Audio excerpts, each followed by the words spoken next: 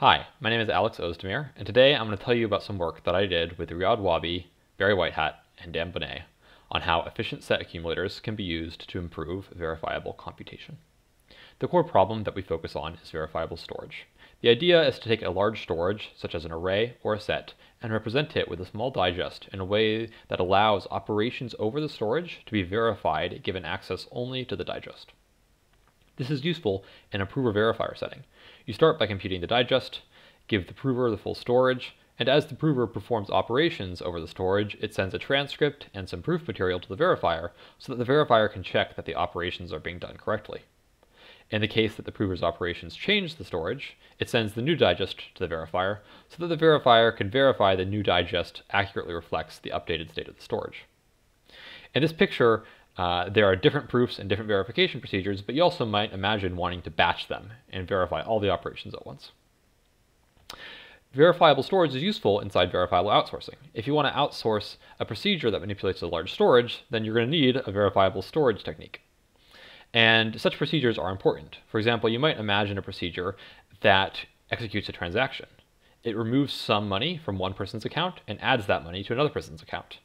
Such a procedure would be manipulating the account balances in this system, and the account balances are probably a large storage.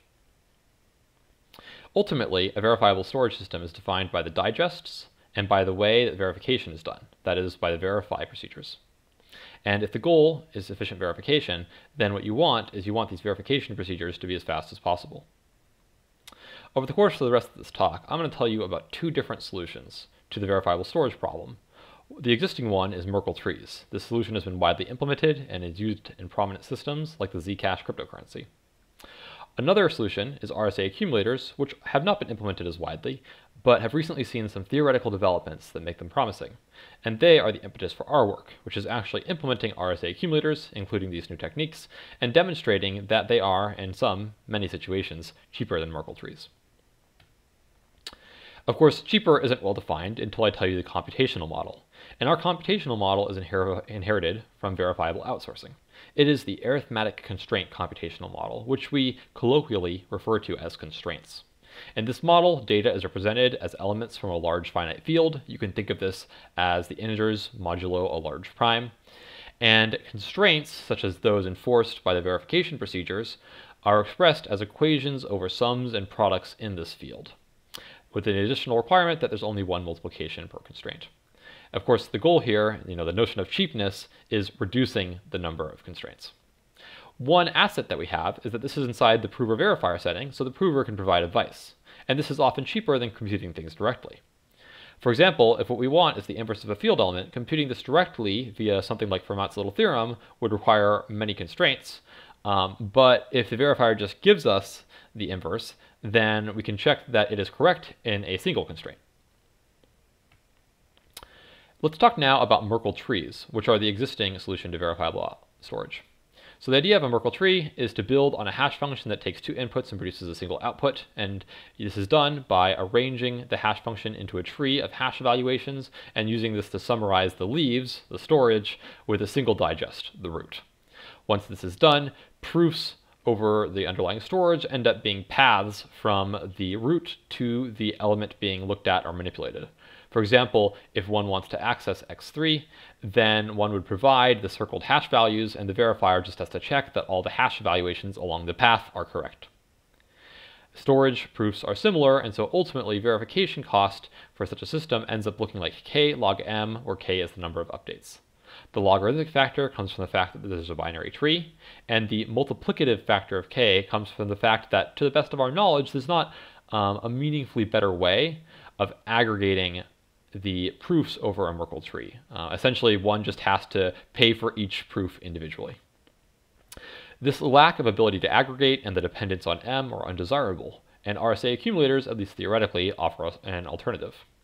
RSA accumulators are based on RSA groups, which is a group of integers under multiplication modulo p times q, where p and q are large unknown primes. RSA groups have an interesting property, which is that it's hard to compute roots in them. So it's hard to compute it's hard to compute the nth root of x, but it's easy to compute x to the n.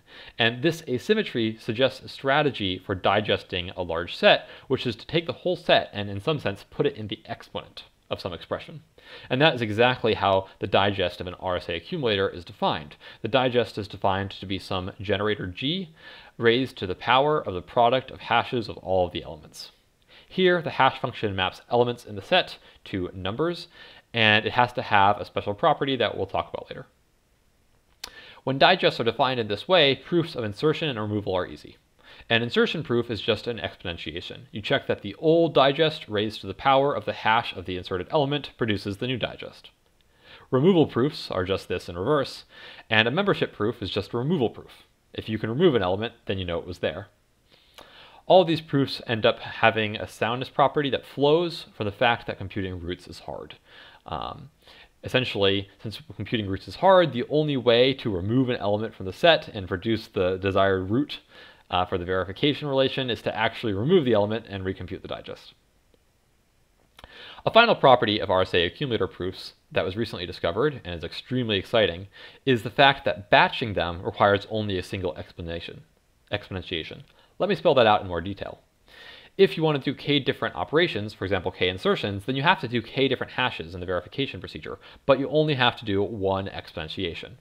And this asymptotically is much better than Merkle trees because of two things. First of all, the dependence on m, the size of the set, has been removed. And second of all, the most expensive part of the verification, the exponentiation, is independent of k, the size of the batch. So RSA accumulator proofs are asymptotically better than in Merkle trees. But this does not mean that RSA accumulators are concretely better, and that was the point of our work, to actually implement them and find out whether they require fewer constraints than Merkle trees. In the course of doing this, we came up with a number of techniques and tricks, and what I'll do now is tell you about just one of them that I think you might find interesting, which is the way that we constructed a hash function to prime numbers, which was required for the batching algorithm of RSA accumulators. So the traditional approach for hashing to prime numbers is essentially rejection sampling of primes. What this means is that if you're taking some input x and you want to hash it to a prime number, then you use x as the seed to a PRG, and while the PRG's output is composite, you keep on advancing the PRG. Eventually you come up with and return a prime number. The critical step here is the test of primality, which traditionally is the Miller-Rabin primality test. Importantly, this is a probabilistic primality test, and in order to achieve 2 to the negative lambda soundness, it has to do order lambda rounds of the test, each round being an order lambda bit exponentiation. And since exponentiations end up being pretty expensive in constraints, this is a rather expensive way of hashing to a prime. And so we pursue an alternate strategy. Our strategy is based on something called Pocklington's criterion, which is a number theoretic statement that says that if p is a prime and n is a number less than p, such that some number theoretic conditions are satisfied, then n times p plus 1 is also prime. And when you look at this criterion from the 1,000-foot perspective, what you see is that it converts a prime p into another prime that can be up to twice as wide as p. And this suggests that Pocklington's criterion can be used as the basis, or rather the recursive step, for a recursive primality certificate. And in turn, this suggests that one could do rejection sampling not of primes, but rather of valid prime certificates. And that is exactly what we do in our implementation of hash to prime.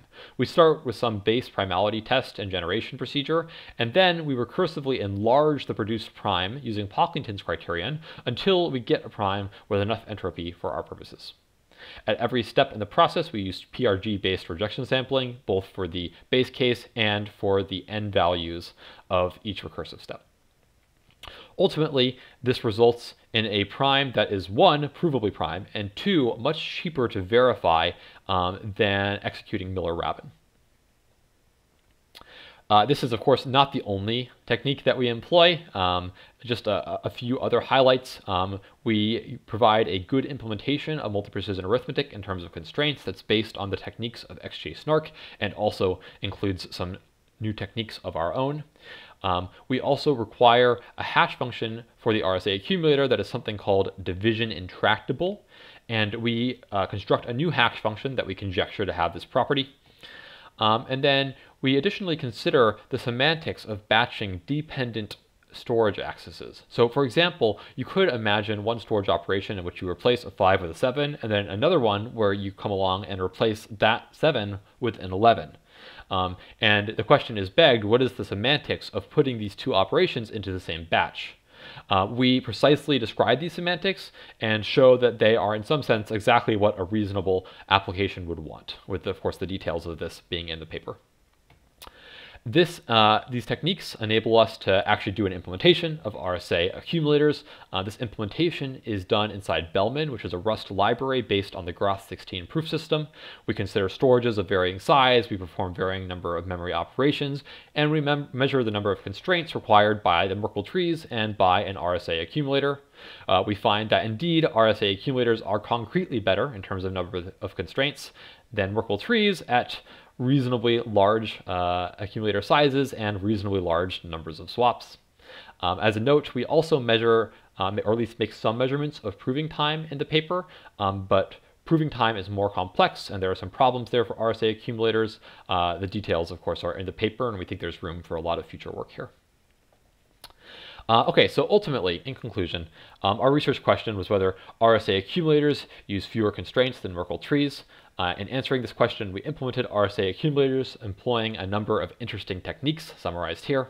And ultimately, we answered the research question in the affirmative. RSA accumulators do require fewer constraints than Merkle trees for reasonably large accumulators and reasonably large numbers of operations. Our implementation is public. You can find it at the URL there. We encourage you to play around with it or build on it. And I'd like to take these final seconds to thank first my collaborators who made this project a real joy to work on, and also the audience. I hope that you got something interesting out of this talk, and I understand there will be a Q&A, so I look forward to your questions.